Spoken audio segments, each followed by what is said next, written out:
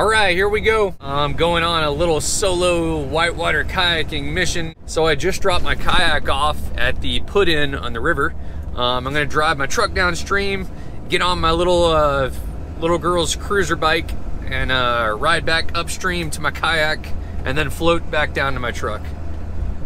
Kayaking's complicated.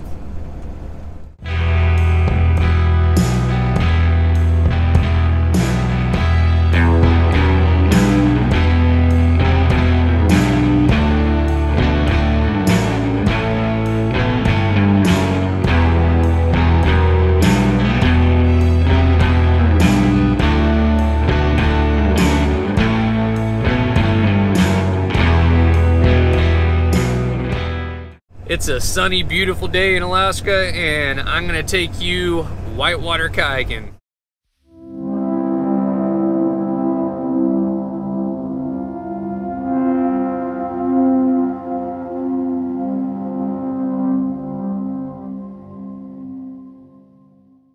I know this truck's four-wheel drive, but if I didn't have a winch, I would be a little more careful about where I went, but this is usually pretty chill, but there's like a foot of snow in this parking lot last time. So this is the takeout for 6 Mile Creek on this little road here.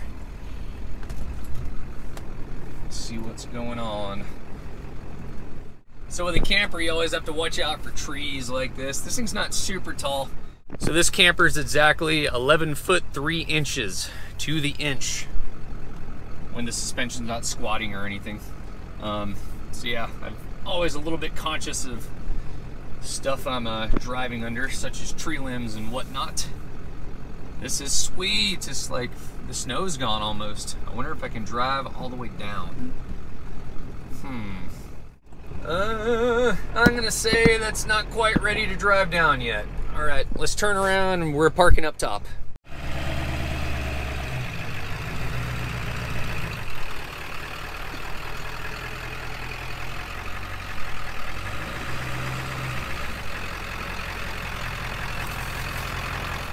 All right, so I'm gonna get changed into my kayaking gear, pull the bike off the roof, and go ride back up to my kayak. Here we go.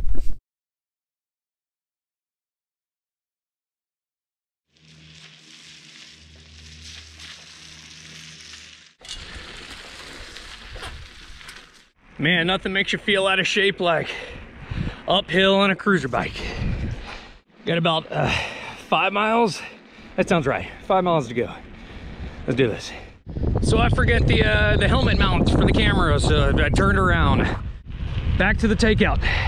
All right, all the way back for those 2 essential pieces of equipment. Oh, it just occurred to me that I never introduced Bethel, my good buddy, old Maxwell Edison.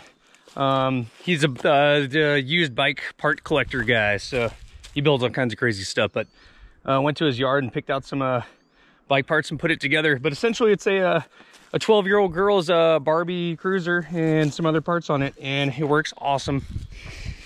And it's extremely free, which is cool. The kickstand kind of, well, you know.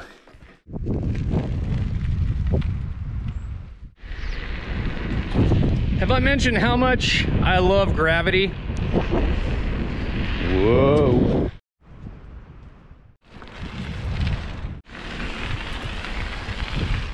And about 4 or 5 miles later, we have arrived at the put-in. We call this the elbows. Oh.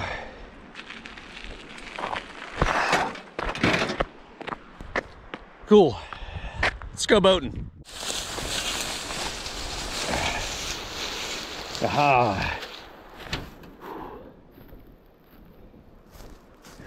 Whoa, that's pretty gross. I didn't see that. All right, let's get out of here. All right, let's go boating.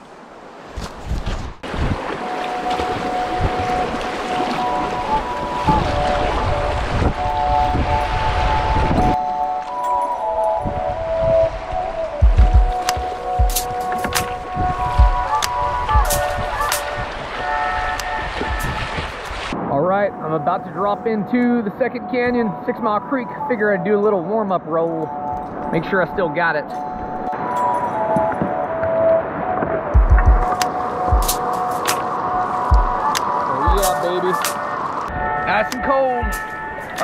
let's go send it.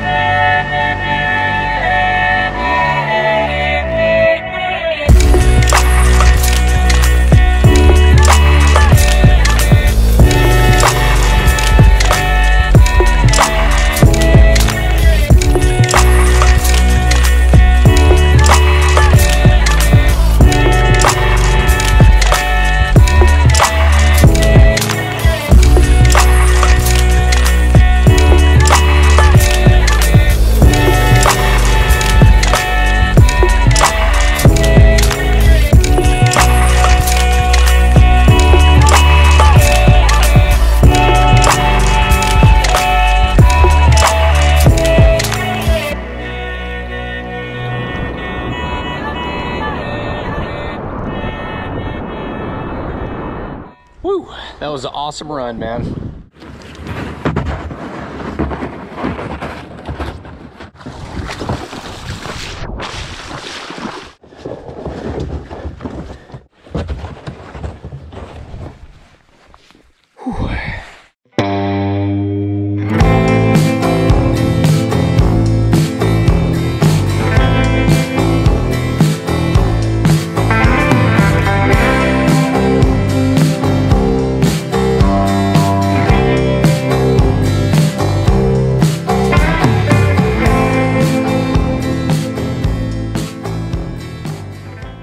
So let's build a fire. Yeah. Uh-huh.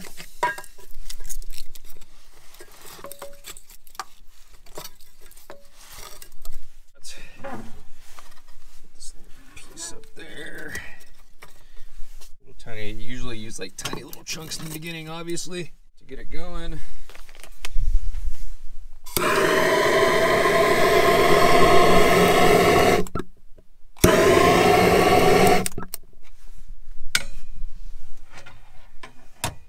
Cool. We're rolling. Usually I'll leave this this door cracked just a little bit in the beginning and then close it after maybe 5 minutes. So there we go. Should be toasty in here in probably half an hour. And check this view out while the fire is warming the camper up. Oh, not too shabby.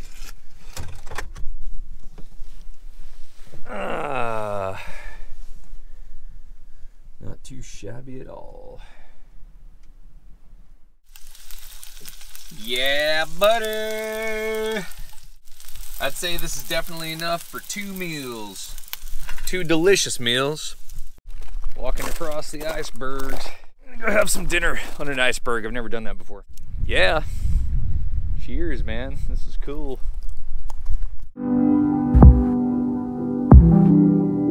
Thank you guys for tuning in. Make sure to subscribe and stay tuned for our next one. All right, cheers, guys.